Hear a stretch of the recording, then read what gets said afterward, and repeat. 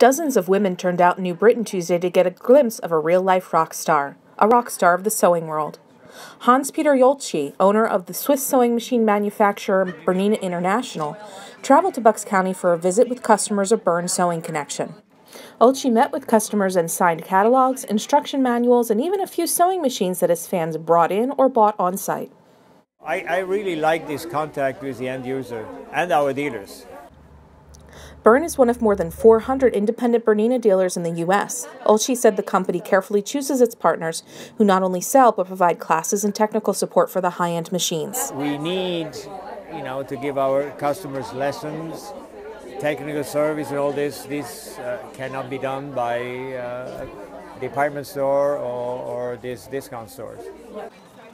Sewing and other textile arts are growing in popularity, and Bern Sewing Connections classes are usually packed with enthusiasts and newcomers to the hobby, owner Debbie Bern said. Sewing is a hobby now. It's not, oh my God, I have to have a sewing machine in my house. But sewing is a feel-good activity. You need to try it. It's okay. It's okay if you don't like it, but it's not okay not to know if you don't, because there is such a joy in making things.